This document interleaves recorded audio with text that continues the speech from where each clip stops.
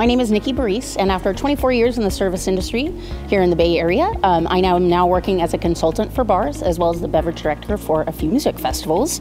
Today in our judging, this was kind of my surprise favorite out of the day in a category that doesn't tend to have a lot of variation. It has a fairly standard palette to judge by, in this case, American whiskey.